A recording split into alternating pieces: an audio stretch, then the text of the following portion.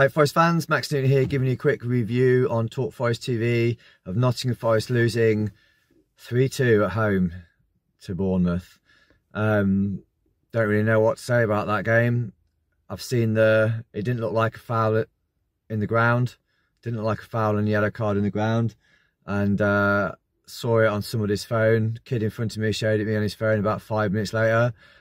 Not even a foul, not even a question of being a foul, and yet, you know, we're in the best division in the world, best league in the world, all the money, all the VAR, all of that, and yet a referee can make a decision like that to impact the game and impact the league table, impact managers, impact players, and we can see it minutes later in the ground. That's absolute disgrace.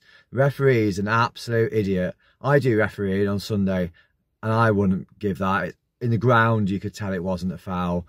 I don't know what the referee's thinking about.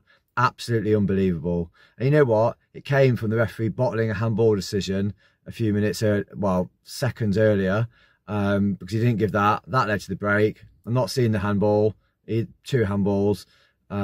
Looked pretty handball from where we were sat, although we were a bit far away.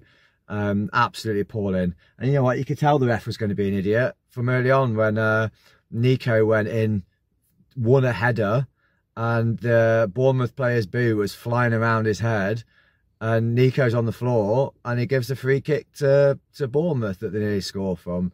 Absolutely unbelievable. In this day and age, Premier League football, the best league in the world, that referee can get away with something like that.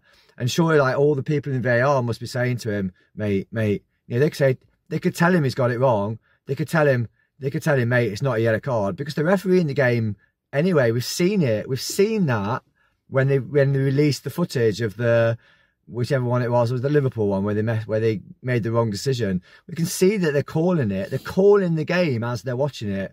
So they're calling it as they're watching it, and we saw it. We saw it in that footage, that released audio, that they're saying, yeah, both grappling, no foul, keep going.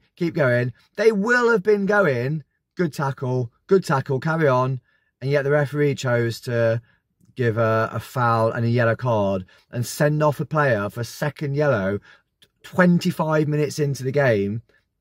It's just incredible. It's absolutely incredible. Not seen refereeing decision like that at this level of football since flipping Anderlecht. And we know what happened at Anderlecht, don't we? We know what was happening there. It's absolutely diabolical. Absolutely diabolical.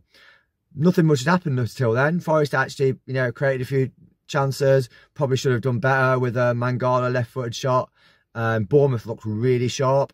I thought the movement down our right-hand side around the edge of the box looked really good with Solanke and their winger. Solanke, you know, they look sharp, they look fast, but they didn't really test Turner, apart from a shot that went wide. And you know, good first half performance down to 10 men. Excellent cheese and beetroot cobs, shared with a guy behind us because Ant and Connor got stuck on the motorway and couldn't make it. Agreed. Excellent cheese and beetroot cobs from Mrs. Newton. And then second half, Forest, you know, great goal. Chris Wood, I thought, had an excellent game. Fought for everything, won all his headers, held the ball up well, some good little runs as well and crosses. Won the ball, played it into Alanga, great finish. And then they scored a couple of goals after that. It went a bit quiet. You couldn't see us getting back into the game. But, you know, Chris Wood from a corner. Morgan Gibbs-White's corners were excellent today after one in the first half that didn't beat the first man. And 2-2. In 2-2, and at that stage, it was all Forest. You know, we had shot cleared off the line.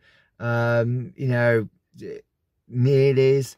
Again, still some, like, daft decisions made by Elanga and other players when you just, like, you know, Murillo, just like play the simple ball. It's a simple ball there, and then you choose to pick a Ivan Needle pass and play it straight to one of their players. So some really bad decision making. And then you know, a bit of a sucker punch at the end. You know, another header from Bournemouth. Yeah, I don't know. You just wonder what, you know, the goalkeeper's not good enough. both goalkeepers aren't good enough. I thought he had the one in the top corner. Goalkeepers aren't good enough. The central defenders aren't good enough. There's none of them at the club are good enough, because we concede goals week after week after week from simple crosses and simple headers, and that's what Spurs did to us last week, and that's what Bournemouth have done to us today. Yeah, Solanke's good, Billing's good, and they're tall, but our central defenders, they're not big enough, they're not strong enough, they don't want it enough in the air, and need to sort something out in January. Need a new keeper, get De Gea in, get Navas in. You know, Turner, he's not good enough, and the Greek guy not good enough. Turner seems to take a 2 steps back before he kicks the ball every time. That's what puts him in trouble, because he won't just run onto it and kick it. Yeah, Morgan Gibbs-White I thought played very well. Nico Williams, excellent again. Toffolo, excellent again. You know, Elanga, excellent, despite, you know, make some dodgy decisions. Thought Callum Hudson-Odoi was brilliant when he came on. But game entirely ruined, and the course of the game set by the worst decision I've seen a referee make at this level for a long, long time. It's like League One, National League refereeing decision. I'm probably doing them a disservice. Just absolutely terrible. Referee should hang his head in shame. Come on, you Reds.